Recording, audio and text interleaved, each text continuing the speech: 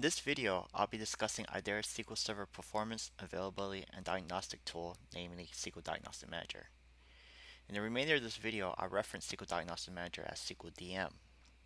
As a monitoring tool, SQL DM gathers performance-related metrics from the monitored SQL Server instances and stores that data in its own repository database.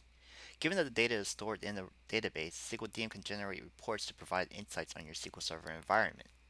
SQL DM has a number of built-in reports that will allow you to review the data that has been gathered by the tool.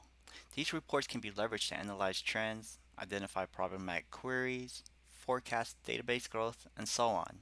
At this point, why don't we take a look at the SQL DM desktop client itself?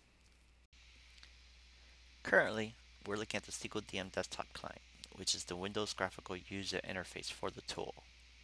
I'm on the active alerts view.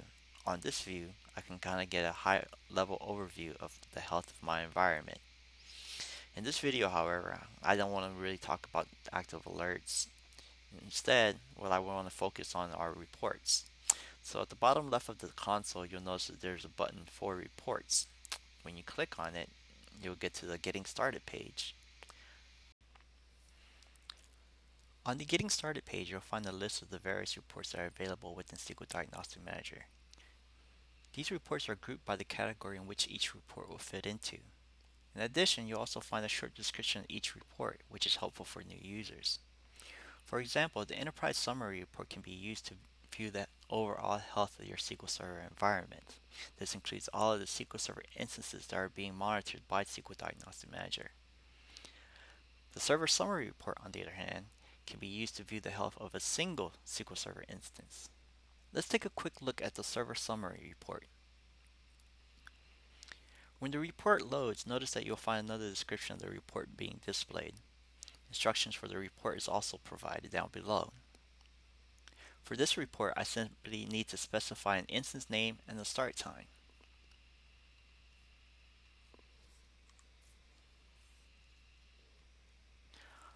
Upon running the report, I can see a high-level view of the health of the SQL Server instance along with the various graphs. Another detail I'd like to point out is that these reports can be exported to an Excel or a PDF file in cases you may want to review this information later. Another important detail is that these reports can be deployed to SQL Server Reporting Services. In doing so, you can leverage subscriptions within SSRS, allowing these reports to be generated automatically. On the left-hand side here, notice this schedule email link. Upon clicking the link, you'll access the reports deployment wizard, which can then be used to obviously deploy this to SSRS. The wizard will walk you through all the necessary information that is needed. For example, here we're going to specify who the email is going to be sent to, and in addition, the subject of the email as well as the time that the email will be sent. On the next page, you'll define your SQL Server Reporting Services, as well as authentication method for the data source when configured in SQL Server Reporting Services.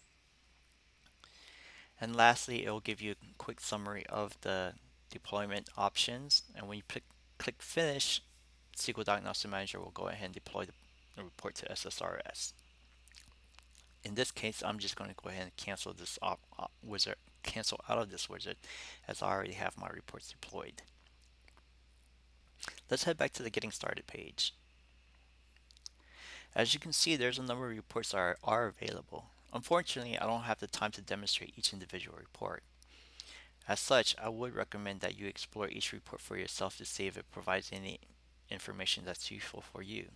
If the built-in reports in SQL Diagnostic Manager aren't giving you the information that you're looking for, SQL DM does provide you with the ability to create your own custom report.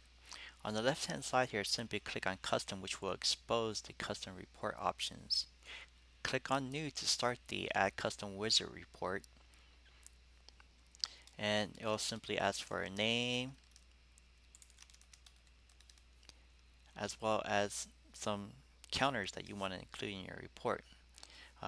You have a number of counters to choose from, including operating system counters, SQL Server counters, virtualization counters, or even custom counters that you may have created within SQL Diagnostic Manager already. For this example, I'm just going to choose a handful of operating system counters just to kind of demonstrate what one of these custom reports may look like. First, and notice that after clicking finish, it takes me directly to the custom report. In this particular report, I simply need to specify a specific SQL Server instance and a time period for which I should include in the report. When I run the report, you'll see the various graphs that are created, and you scroll down further long enough, you'll see the various grid-related data. I hope this video has been helpful in getting you more familiar with reports within SQL Diagnostic Manager. If you'd like to learn more about SQL Diagnostic Manager, please do visit our website. Thank you.